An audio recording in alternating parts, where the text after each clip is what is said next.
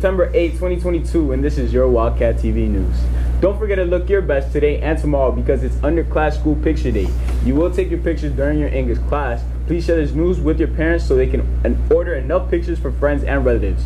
For more information, go to the website below and place your order.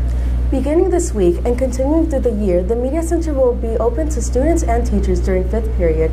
Students may use the Media Center during lunch. No food will be allowed, and may visit during a class with a pass from their teacher. Mr. Picasso will be in the center to supervise. He will also begin scheduling reading and language art classes to come in through the school year.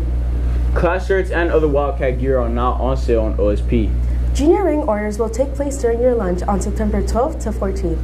In sports news, if you are interested in joining the girls soccer team, there will be an informational meeting tomorrow at 225 in room 307. We will be having a girls basketball informational meeting on Tuesday, September 13 at 2:30 p.m. in room 438. In the past, students were able to receive fee waivers for the SAT and ACT based on the student's free and/or reduced lunch status. However, this year to qualify for the fee waivers or other programs related to socioeconomic status, students must complete an income survey form. The income survey form is online. The link is down below. As a reminder, please be aware that all activity announcements and scoring information will be moved from Teams to Schoology. All the codes appear on the screen.